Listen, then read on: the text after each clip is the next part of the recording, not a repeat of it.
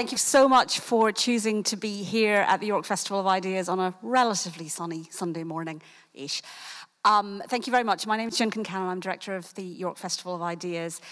Today is second of our in-person days after 2 years of interesting challenges.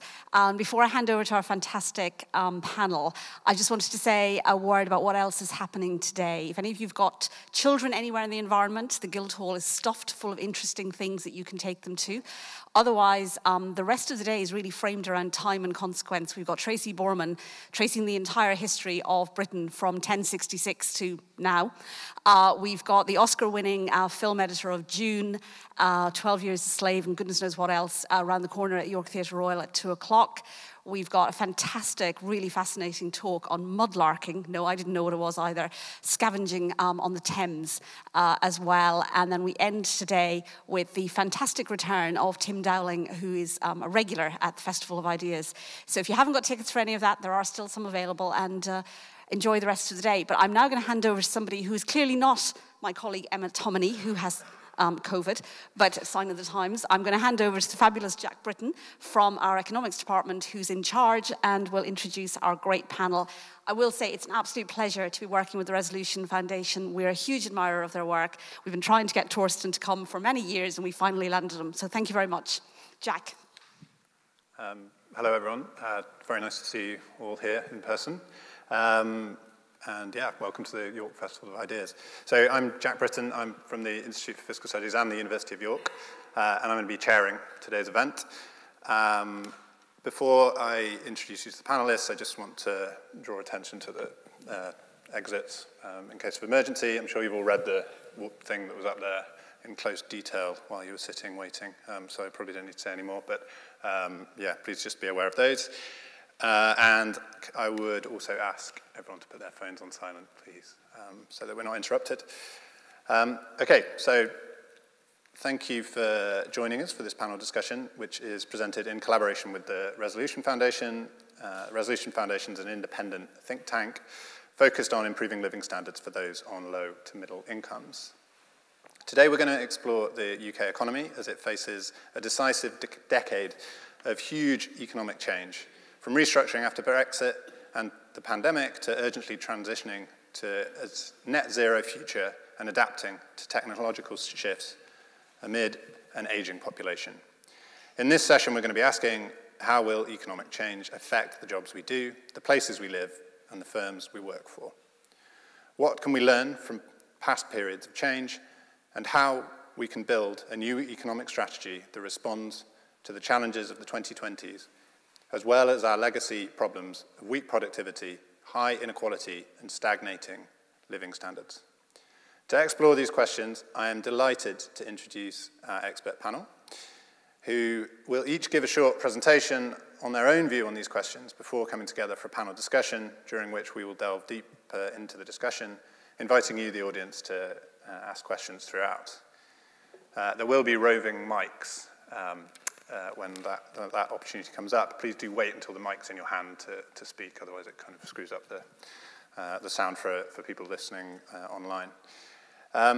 So let me introduce the panel members. So first we've got Torsten Bell. He is the Chief Executive of the Resolution Foundation, has a background in economic policy, and his current research focusing on inequality, the labour market, tax benefits, and housing and wealth. Prior to leading the Resolution Foundation, Torsten was Director of Policy at the Labour Party. He has also worked in the Treasury and as a member of the Council for Economic Advisers during the financial crisis and as a civil servant. Kersten is Chief Executive of the City of Bradford Metropolitan District Council. Her key challenges are to ensure growth in the Bradford economy is sustainable and that there is significant uplift in levels of education attainment within the district. Prior to taking up her post in Bradford, Kersten was Chief Executive of York for 6 years, and Kersten's career has included work in the voluntary sector, higher education, central government, as well as 21 years in local government. She's extremely passionate about community capacity building, diversity and equality, supporting civic engagement, and sustainable urban growth. And finally, Giles, who became editor of the Financial Times in 2004. Having previously served as lead writer, his reporting covers global and UK economic affairs, and he writes a UK economic column fortnightly. Before joining the Financial Times as economics editor, he was economics reporter for the BBC, worked for Ofcom, the telecommunications regulator, and started his career with 7 years as an economist at the Institute for Fiscal Studies. Chris loves numbers, he wanted to tell you. So first I'm going to hand over to Torsten. Very good, thank you very much indeed, Jack, and it's good to see everyone. It's good to be back in York, see lots of friendly faces. It's good the mic is now working as well. And thanks, Jack, for the introduction. Jack's very kindly stepped in and also shown that when there's an EasyJet problem, he's the man to show you the exits from the planes and keep the planes running. Right, I'm going to slightly... there's a slight danger we're all going to agree a bit. So I'm going to try to stop that happening as much as possible. So I'm going to start a bit with the problem and then spend most of the time on the controversial stuff, which is, would we like actually to have an answer, okay?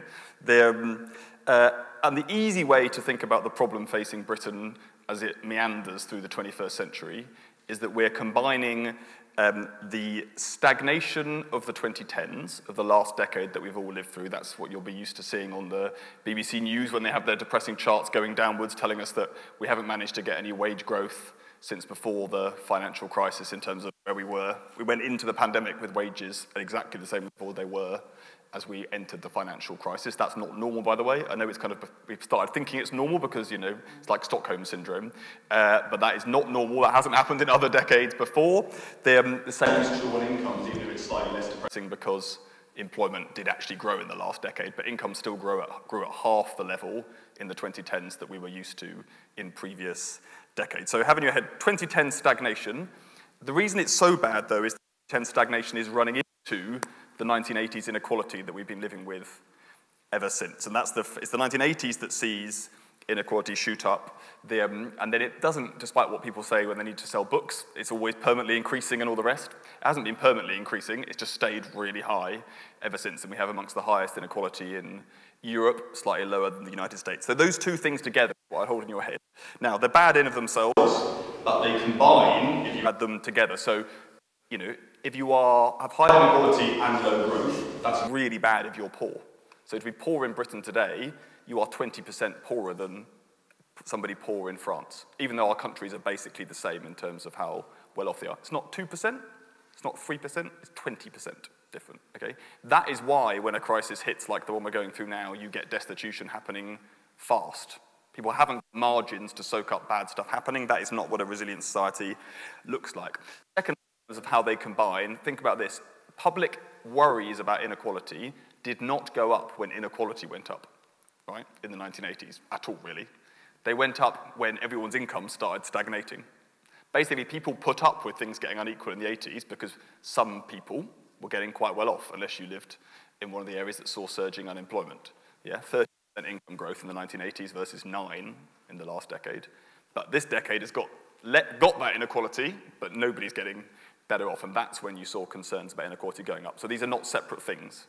They're felt as a deep squeeze that's worse for the poor, but exists there for everybody. Now, some people say, well, look, everyone had a bad decade globally after the financial crisis amongst advanced economies, and that is true. But that doesn't mean we should just shrug our shoulders and say, yeah, it's all fine, because we are the winners in having the worst time. Our productivity slowdown is worse than any comparable economies. The second thing people say to me sometimes that will make this all okay is that it will just, you know, well, look, you go through phases, there's bad phases, and then things turn around. Did you notice the 70s? Sometimes people say. And to which I always say to them, Italy. Countries don't automatically turn around when things start going wrong. In the 1980s, people were writing newspaper articles about how Italy was the new frontier economy. It was going to be, their manufacturing firms were so much better than American firms. They were going to take over the world. What are we going to do? They've got Parmesan and now they're going to get our money as well, right? I'm not joking. There's a whole literature that went on for a decade about it, right? Italy was as rich as Germany then, and now it's only the same as Spain. It's fallen hugely behind. It's actually got poorer over those years, and that's because toxic economic failure has combined with political disaster, which is what happens when you start getting in these cycles, and has not been able to from it. So don't assume it will happen. Right, then, will it get addressed? Is it getting addressed? Why won't it get addressed, this problem we've got, the stagnation that Britain's living through? Now, the first thing to say is addressing it is hard. Okay, this isn't easy for any government, even if you had a really, really government. You may or may not think we do. And we don't control all of it. You know, Britain doesn't. We live in a global economy. We don't control everything that matters for our economic success. But we're not even remotely serious about trying. Okay.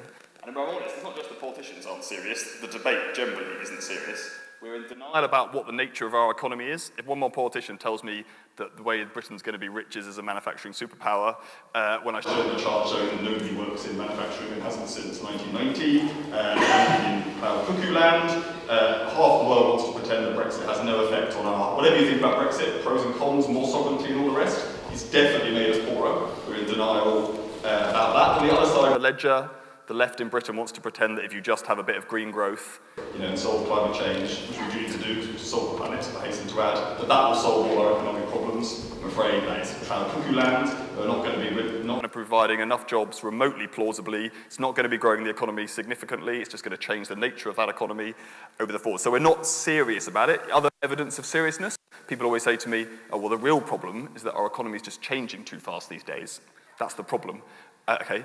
On almost every metric, our economy is changing less than it used to, and that is not always a good thing, right? People are moving jobs less, which is how people get decent pay rises. People from poorer areas are not moving around the country, again, despite what Norman Tebbit wanted or what some people think is happening. And particularly for young people, this is really limiting some of their opportunities. Right, then briefly, what does plausible success look like?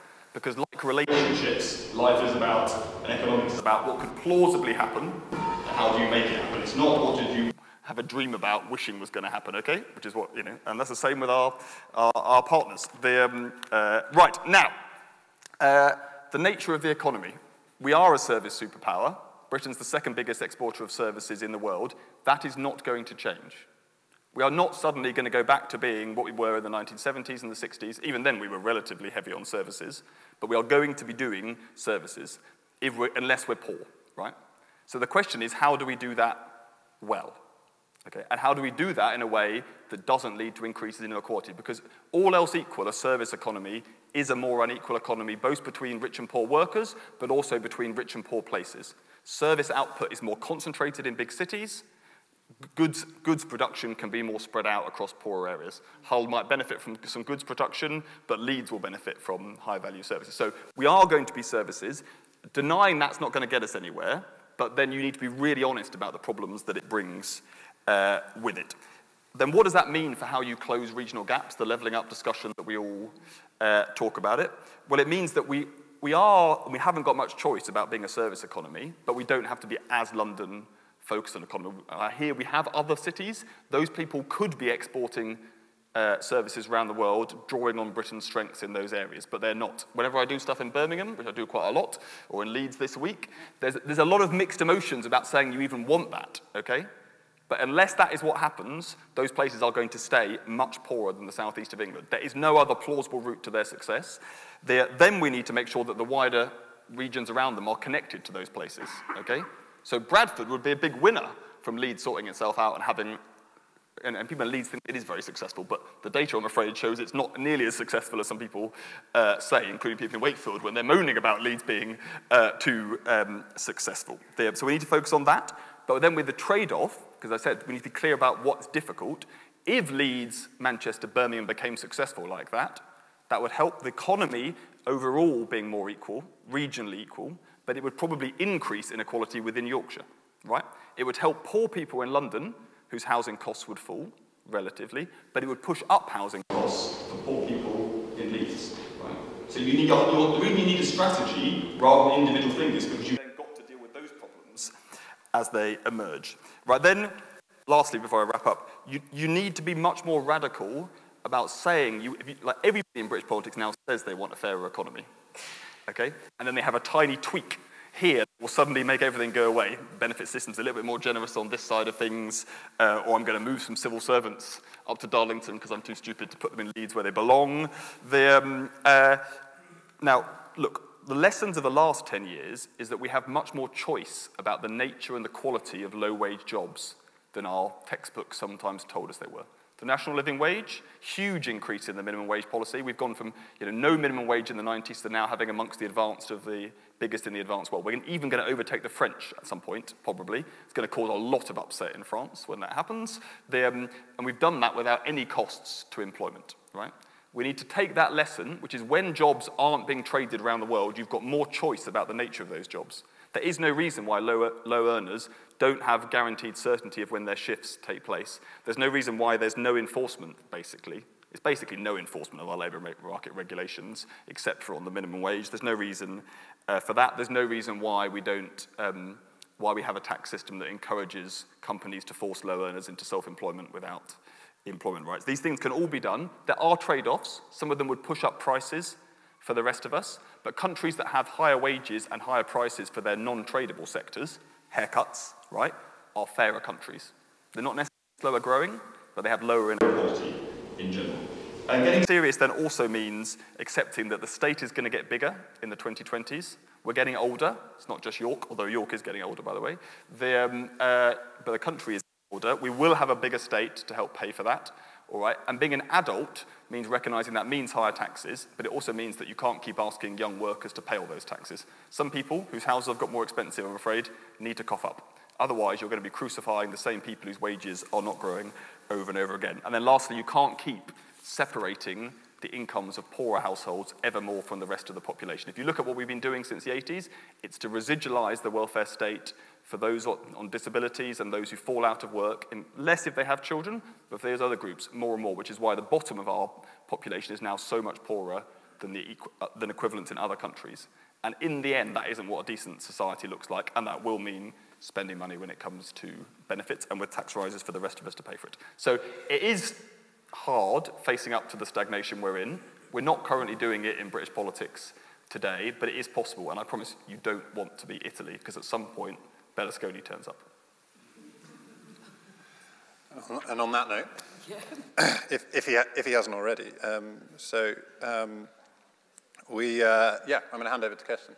Thank you very much, and it's great to follow Torsten, who is as provocative as ever. And I'm kind of tempted to say, I know you wanted to disagree, but I kind of agree and, so it's a yes and kind of statement, really. And I suppose I'll just start by saying Leeds and Bradford as an economic entity, its population in GVA is greater than that of Birmingham, and actually the biggest flows of people between any two UK cities on a daily basis are actually between Leeds and Bradford. And it's 74% from Bradford to Leeds, but it is 26% coming from Leeds to Bradford. So we do think of ourselves as an economic entity that will thrive if we work together, hence why Channel 4 came to be based there.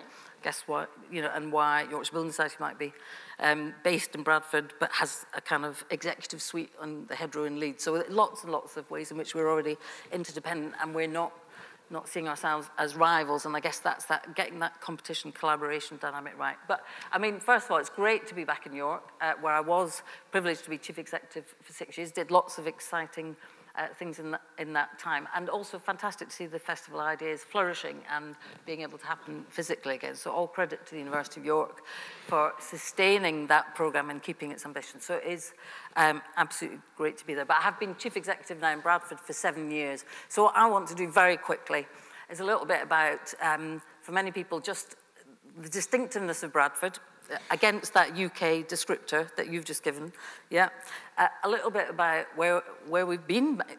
Absolutely, the 1980s is a defining moment in the history of our city and the fortunes of people within it.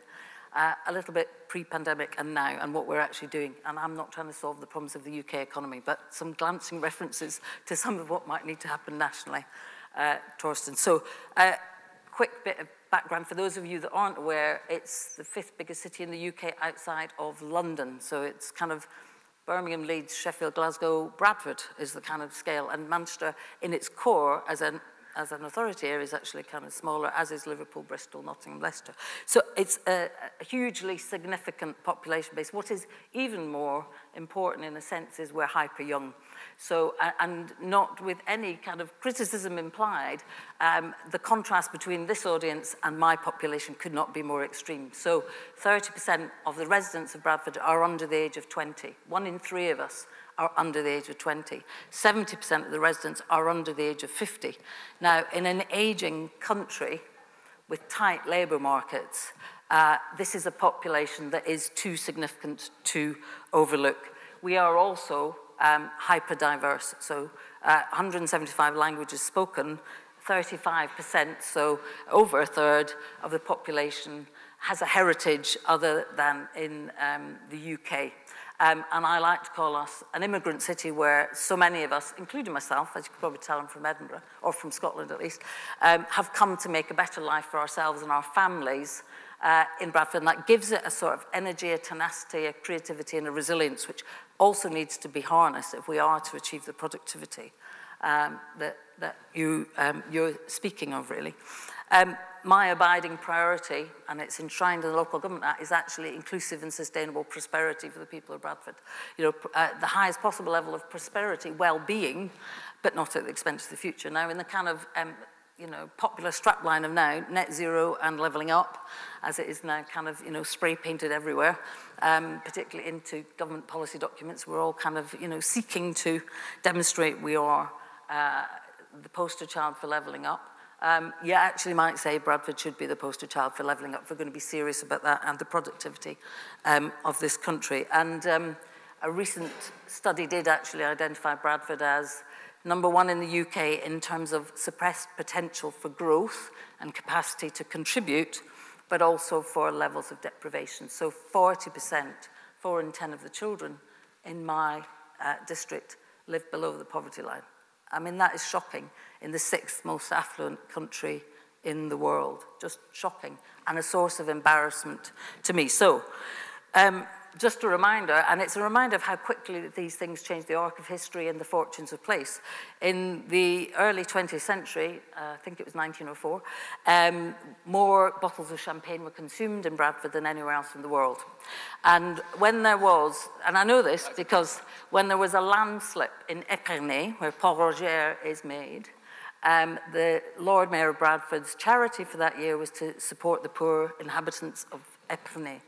And in the 21st century, when they needed to use advanced technology to do the archaeology to discover there were any bottles of champagne left, they came to Bradford University, which has fantastic digital forensic capability in archaeology.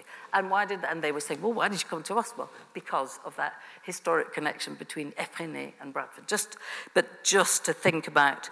But absolutely, as you say, I mean, textiles and engineering, well, textiles and the associated engineering, always subject to boom and bust, and absolutely to collapse in the 1980s, the deindustrialization, failing to automate, failing to innovate in terms of materials, and failing to take account of the way the global markets were shifting. That compounded, absolutely. I mean, funnily enough, I lived in a council house for 4 years in the 1980s. I absolutely remember the accelerating levels of inequality. So I sometimes feel I've lived in this different bubble to everybody else, because it was pretty apparent when I was living in Moss Side in Manchester and we had riots, and people were literally dying in the next door flat because they had no access to income and they didn't have a GP. And anyway, you know, I could go on about what we were seeing in terms of destitution at that time. However, I take your point.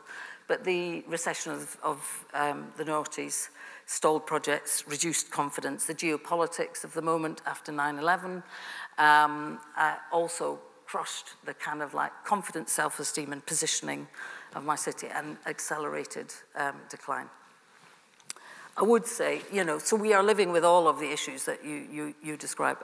Pre-pandemic, however, you know, some green shoots of growth, renewed confidence of working sub-regionally, understanding our economy sub-regionally, moving towards collaboration, positioning the ambition of our place, as I've described, as young, digital, globally connected, entrepreneurial, second most entrepreneurial place in the UK. And seeing, and I hear what you're saying about manufacturing, 13% of the economy of Bradford is manufacturing, increasingly advanced manufacturing, innovating around materials and health, digital as well. But anyway, you know, I know I'm probably going on too long, but another very interesting little clip. 80% of cars in the world have a part made in the Bradford district. A spring, a clip, a solar panel. What parts then? What? A spring, Not a all clip. the same part. No, absolutely not. No, from the kind of, you know, the solar panels on my camper van, as I discovered when I bought a camper van, and they said, oh, we get the solar panels from Keighley, you might not know. And I said, well, funnily enough, I live on the moor above Keighley. But anyway, so very significant still, but also largest food manufacturer in this country, Morrison's, is based, and still disproportionate representation of the financial services sector, Yorkshire Building Society. So, and before the pandemic, we'd seen the most significant increase in weekly wages, highest level of re-entry of women to the marketplace with underemployment of women. And key decisions, Channel 4 coming, the NEC coming to build the second largest venue outside London, and PwC starting an office where Kevin Ellis, the chair, said they have never seen CVs of the quality they've had from young people in Bradford. They redesigned their business process so 18 to 24-year-olds could enter the labour markets now, up to 300 employees of the most diverse in all dimensions. And I'm sorry, I'll go quickly on. Pandemic, though, you know, ravaged along the lines of inequality. We're a frontline worker economy. We weren't at home. We died disproportionately. People living in densely occupied inner city neighbourhoods, multi-generational, not able to isolate, and many children in my district have lost loved ones, have parents living with long COVID, and have lost at least 2 years of their education. And if they were lucky, their mother might have a mobile phone, but was trying to download homework for 3 or 4 kids in that household. So stark and long-term trauma that we are living through. And as we emerge, you know, Brexit, the war in Ukraine, we had the largest Ukrainian population for a long time in the UK, so we have very large numbers of Ukrainians around, but the cost of living spike and the environmental degradation. We're actually about to implement our clean air zone, which is killing people prematurely. So look, absolutely the challenges, and I'm just going to talk very briefly about the 4 areas we're working. So, you know, strategic planning for place, leveraging the assets of place, education skills, employment, I would say sector development, connectivity, continuing the work on connectivity. But really crucially, that work we have to do every day about confidence, ambition, and positioning of place, because it makes a huge difference. Have I got time to say anything about what we're actually doing on those things? Or shall I stop? If we could move on, shall I just finish on some of the challenges? Okay. So, and actually important interventions that we're making and risks that we're taking, and obviously some progress. City of Culture is a huge step forward in the narrative of our city. Challenges and issues, escalating levels of poverty and demand, a hugely low tax base in a place that's ever more reliant on local taxation, so that actually what we raise is much less than if you were Westminster or more affluent. Escalating cost of delivery of services.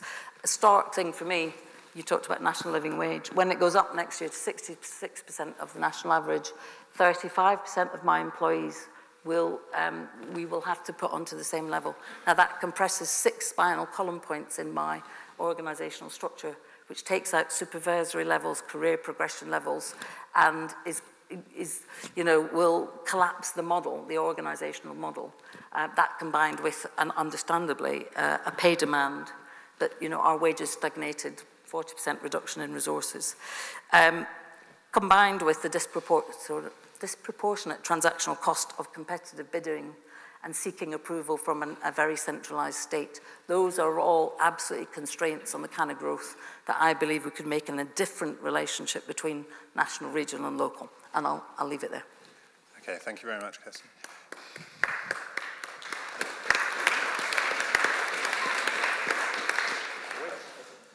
I think people weren't sure if they should clap after Torsten, so it was a bit confusing. Yeah, sorry. No one made an effort, Jack, that's all I'm saying. No one made an effort. I'm going to hand over to Chris, because you're going third, you've been squeezed slightly, so if you keep it under seven-ish minutes, that'd be nice. I'll try and keep it. I'll keep it short, Jack.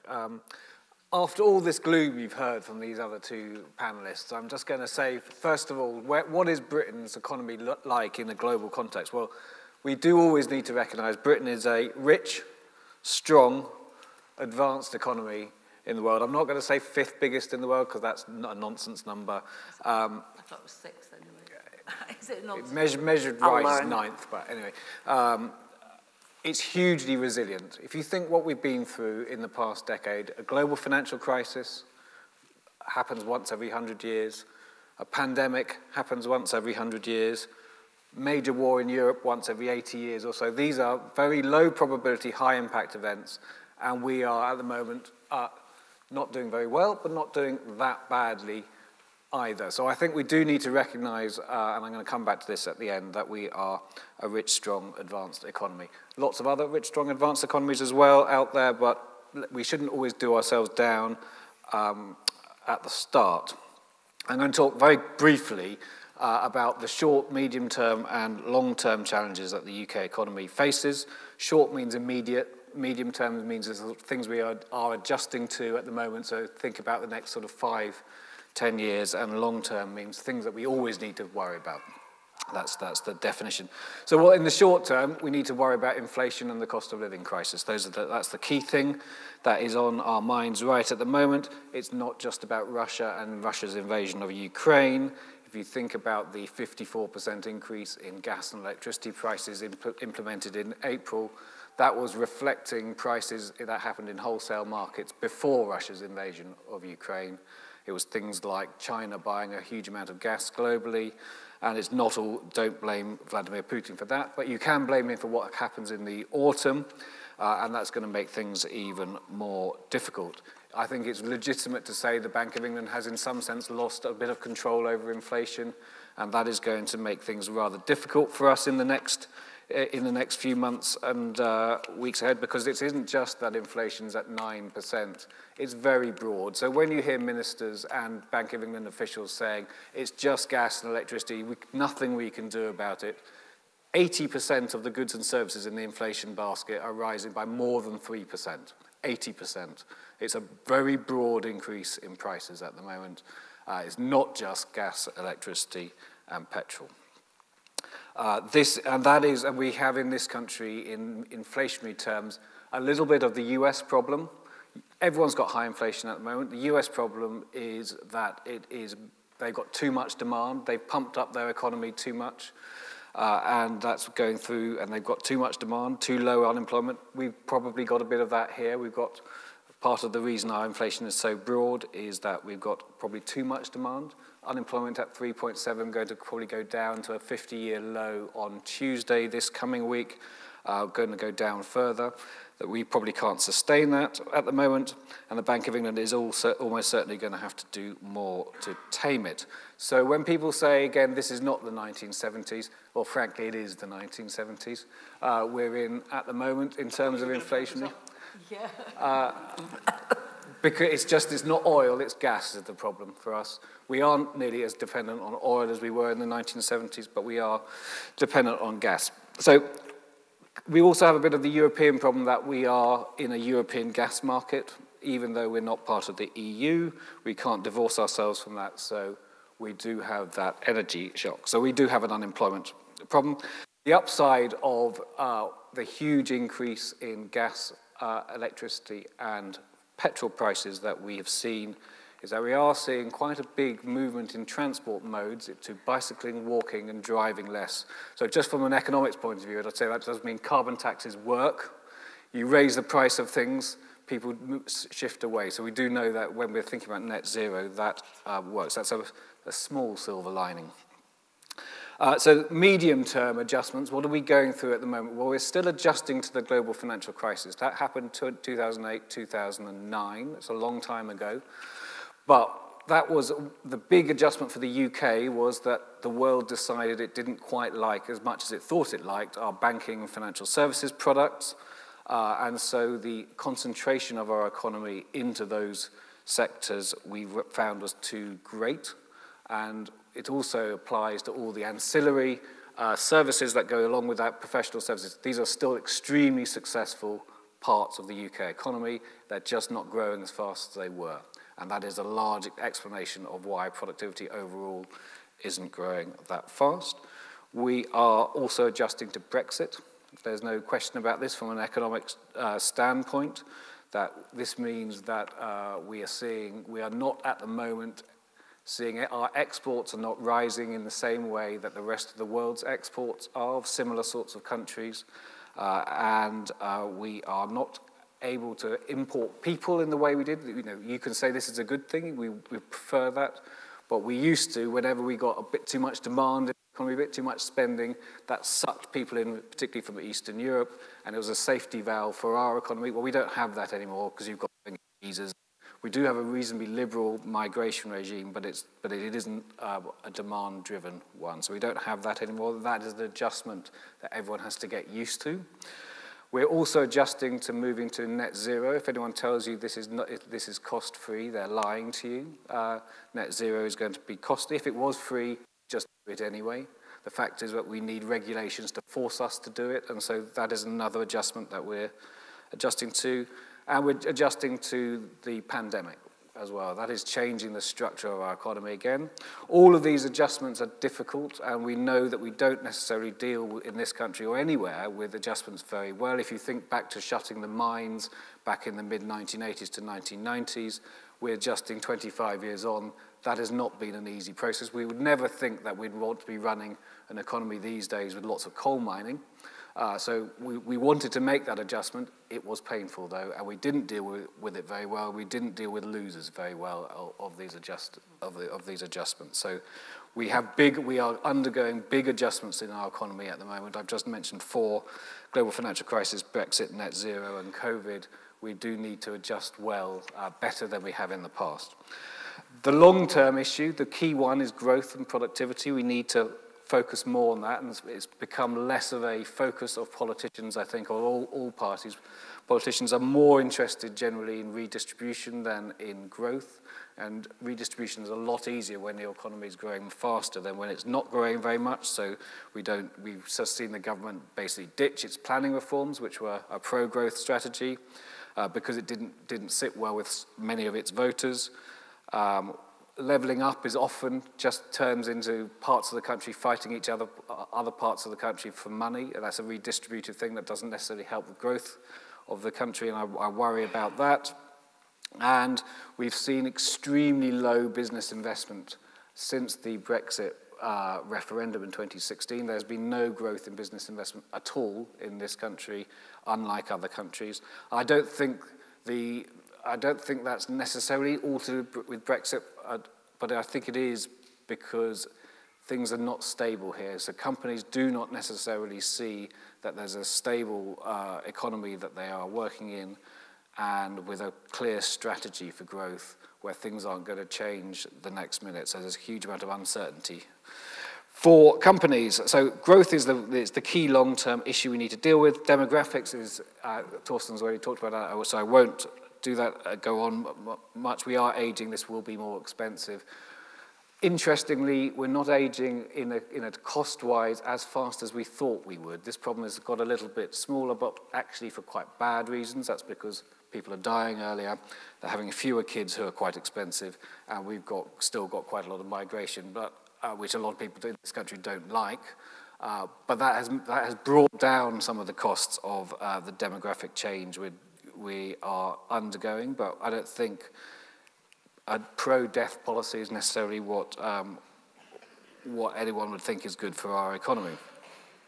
Life expectancy has stalled, though, hasn't it? It has stalled. Well, that's because we're dying earlier. That's because we had more death than we expected, and it's not just COVID. Back to the perking us up bit. Yeah. Sorry. Sorry.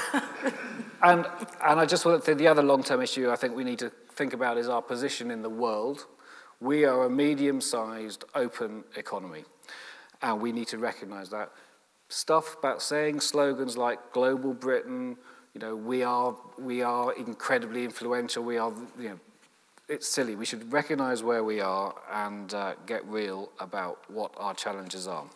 So, just to close, we are a rich, dynamic, successful, advanced economy. We should never forget that. That gives us huge opportunities to solve the problems I've just been talking about. So we just have to get real and accept these issues exist and think hard about what we want to do about them. And the key ones in this are we need to accept the challenges we face up to them, and that will mean both really prioritizing growth again, even when it means difficult decisions with trade-offs. And for this time in the future, we need to compensate losers properly, because we need more rapid change, rapid growth, but without the losses that we had, particularly in the 1980s. Thank you very much. There you go. I like that, yeah. Okay, before I open it up to the floor, I just want to ask one question myself, if you'll allow me that. And it kind of picks up a little bit on what Chris said at the end, so about prioritizing growth. Chris also made a point that he seems to think there's that growth and levelling up don't necessarily go hand in hand, and maybe there's a bit of a conflict there. Whereas I think others would say levelling up allows us to untap all sorts of potential within our economy that will ultimately result in a long-run growth strategy. So I just wanted to pick up on that and see, am I right in thinking that you do think that this is a trade-off and that they're not kind of equally? There are clearly levelling up opportunities, or opportunities for growth outside London and the South East, which do not detract from growth in London and the South East. So it's not only a trade-off, but the way we often talk about it in this country is about unfairness, about how dare London get any infrastructure which is linked to rail, because even though London actually pays for it, the businesses, most of it is paid for it with the higher tax rates within the capital itself. And I worry that we're going more and more to start having a fight among different regions for pots of cash, rather than thinking about what the best way to improve the growth rate before you've got government involved at all is around the country. And I actually agree with that. And I think it is partly the way that government has approached it, which is around competitive bidding processes for pots of money, which turn out to be actually less than originally thought of. Do you see what I mean? And I'll take responsibility for the fact the North has sometimes exhibited that chippiness that you describe, and can point to the disparities in investment and transport per head in the different places. And we have used that argument. But I also think it points to Torsten's point about the lack of coherent economic strategy at the moment, and the lack of attention that's been given in recent years, for reasons we understand too, what it will take to secure growth in a, and growth and productivity, and a distribution of that across the country that actually avoids failure demand and the cost of failure demand to the Treasury. And we don't seem to be getting properly into that space, which is the, my economy, takes more out of the national exchequer than it contributes. That's not where we want to be. Yes, I mean, it's not my personal, I shouldn't be necessarily offering my personal opinion, but I sort of, as a chair, shouldn't be maybe, but my personal view on this is that levelling up sounds like a great strategy, but it's actually a kind of vacuous buzzword as yet to see the substance, that doesn't have a clear, coherent strategy. I agree. And I feel like our political system, as it is very reactionary, and it's very hard. I can't really imagine how we're going to bring in kind of these really clear long-run strategies, and we're just kind of bouncing from one government to the next. And I think one problem with this is that levelling up just means really different things to different people. I mean, and some people think it's all about concentrating in Manchester. Some people think it's about dealing with all the seaside towns and things like that. I mean, Torsten, do you have any thoughts on this? I have lots of thoughts on this, but we should go to the question. There's a few things. One, it often feels like politics is bouncing around until it doesn't. All right. If you look across like long swathes of British politics or long swathes of other countries' politics. So I think we should be careful about, there's a danger of low expectations becoming entrenched, if one polite way of putting it, okay? So I wouldn't, it's not a truism, is all I'm saying. It's not like, some people's argument is, democracy is like that, okay? And when things get bad, that's when you need authoritarianism, basically. So be a bit careful about that. It's just, what are the particular politicians and the environment that we're living in at a time? I think the big question is, how bad do things have to get before something is done? Yeah, that's in long-term trends, that's what happens, okay? Countries have a period of decline or difficulty, and then the exam question is, do they sort themselves out without needing an actual crisis? And some do, and some don't, broadly, yeah. And we should obviously be aiming to do the former.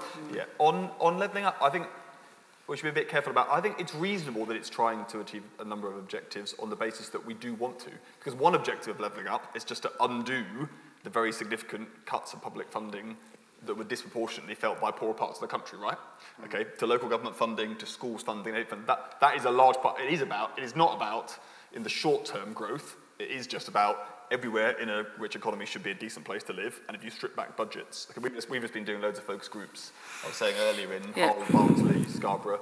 You know, one thing that comes across really clearly is people are actually much more realistic than politicians. People in Scarborough don't think they're going to have a kind of, you know, San Francisco-style tech bubble, right? They don't think that's going to be the kind of job people are doing, but they would like the council to be well enough funded that, you know, potholes are sorted out properly, okay? And so I think that's reasonable, and that is a part of levelling up that isn't really about growth, although it'll probably help it in the medium term.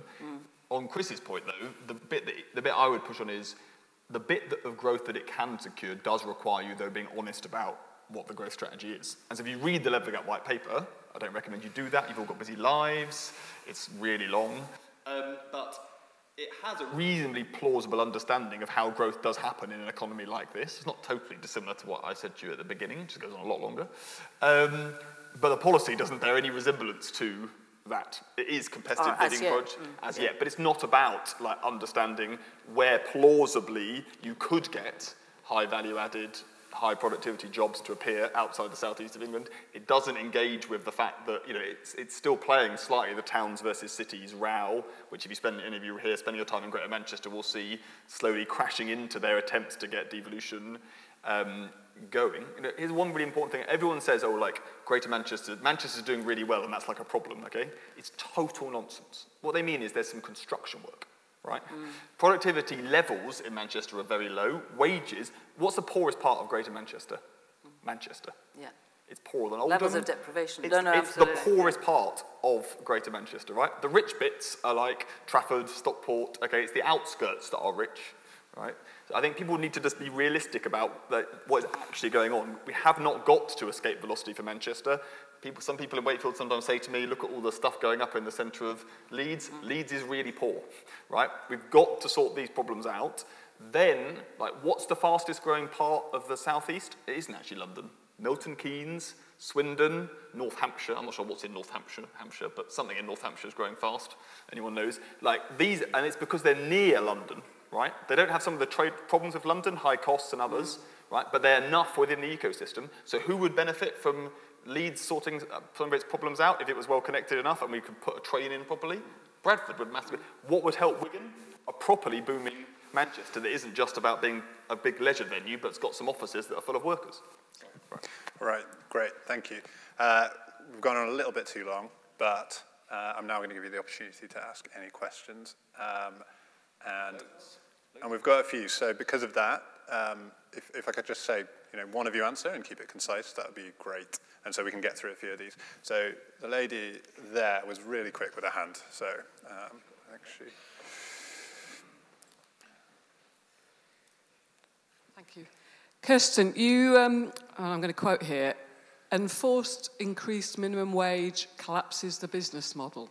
I think you said that. So my interest as a retired doctor has been care in the community for older people, providing services. And this is one of the biggest challenges our country faces, and it's something that's going to affect everybody in this room, unless you're very fortunate to have family and friends who will look after you. It's very hard as a care worker when you are on the minimum wage and your bosses, be they in local authority or chief executives of hospitals, get these massive salaries, having often been made redundant for spurious reasons from their previous jobs with a massive redundancy payoff. It's very, very hard for the morale, and something has got to be done about this, that they are paid a recognised wage with a recognised career structure, because they absolutely will not be able to keep their homes warm, they'll not be able to feed themselves, they'll not even be able to drive to see their clients if we don't do something very, very soon to help them. So can I just be really clear? I am totally in favour of the national living wage, right? I am totally in favour. What I was illustrating is that with that attention to the issue that Torsten described, which is the 40% reduction in funding to local government, my organisation will fall over. we're unable to deliver. So I am completely behind. You know, we're committed to paying that. We do pay the national living wage, and we try to reflect that in the costs of care as well, and in market-making support to productivity in the care sector, and the kind of the decent fair work charter for people working in care. I completely agree with you. As it happens, local government probably has the least banding between its most lowly paid and most senior paid. You know, the differential is less than in health, higher education, business, any other comparable sector. So completely with you on that. I'm simply pointing to the fact that there has to be some attention. So quick illustration, in 2010, 66% of our funding came from central government, and we raised the rest from our tax base. It's the reverse now, and my tax base is lower. So for every 1%, I raise about 50% of what an affluent place would raise, and yet I have higher levels of demand because people are in poorer health and need more services in my area. So those are the conundrums I'm juggling with, and without some attention to that nationally, local government in places like Bradford is in danger of not being able to do anything but statutory provision. Okay, thank you. Any more questions? So the gentleman here was...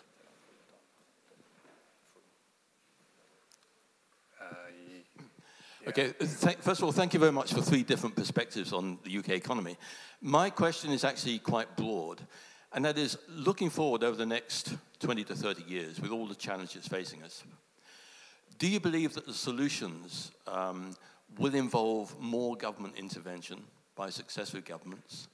And I think the first speaker mentioned more state and seemed to relish the prospect in certain respects.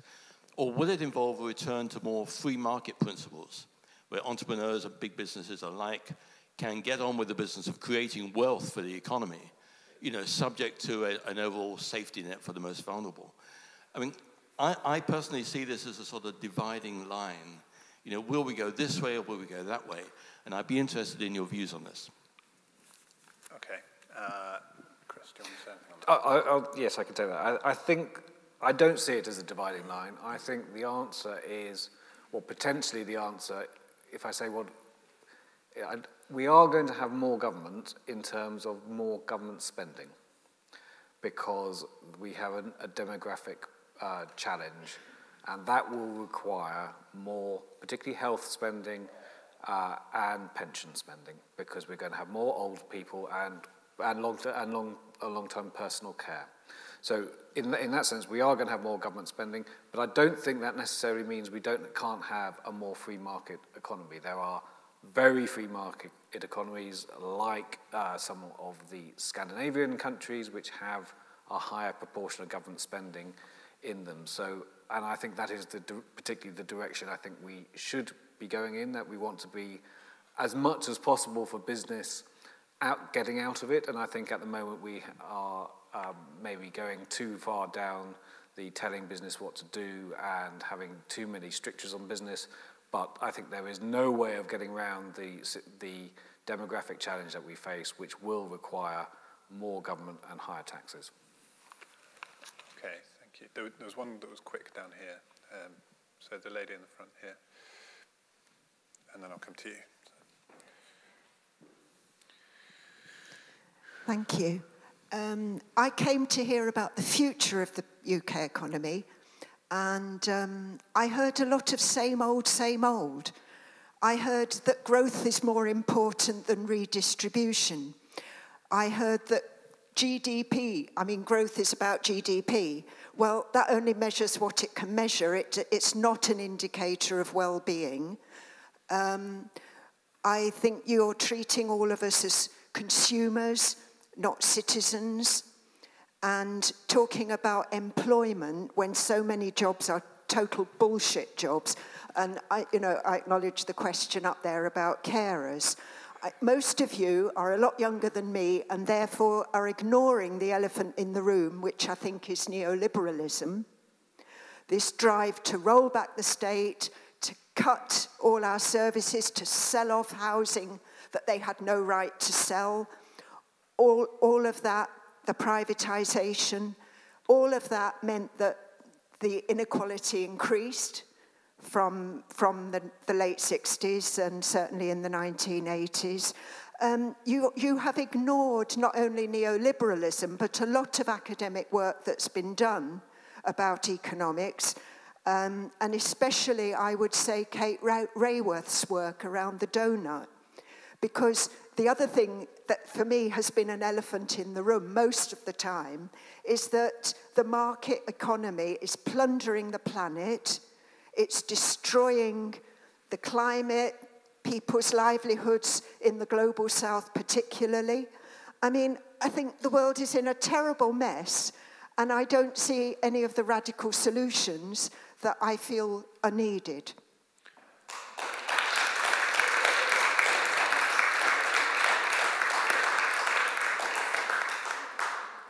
Okay, I feel like people liked that comment, so so I'm gonna let Torsten.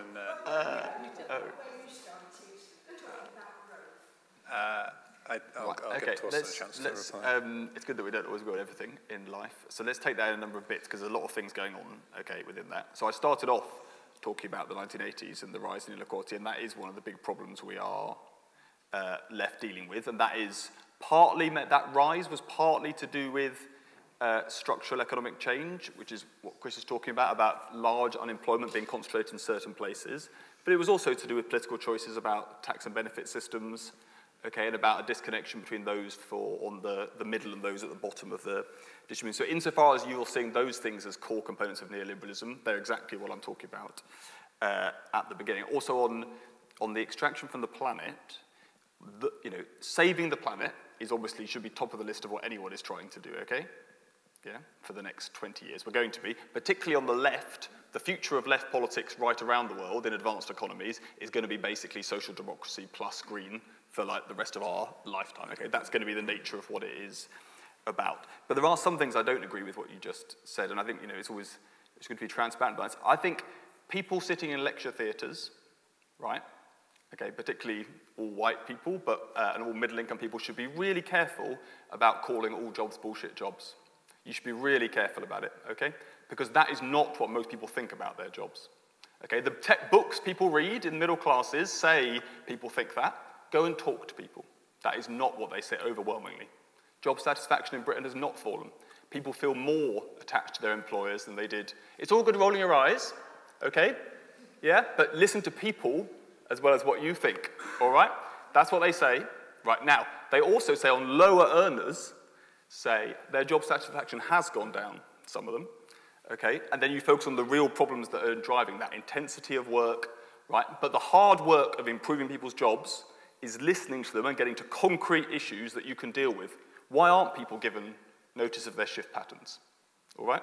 Why have they got a 4-hour contract when they actually work 12 hours a week? These are the important things in people's lives. And if you walk around and say, the problem's neoliberalism, and I'm a big radical person, I've got all the answers, I'll tell you what will happen. 20 years of nothing changing. And it's attitudes like that that mean this country goes on week, year, decade after decade, not improving some of the big problems that exist in our lives. Because if you say the problem's neoliberalism, you don't build the train to Bradford, all right? It makes you feel better, you enjoy reading the book, and 20 years later, the country's poorer.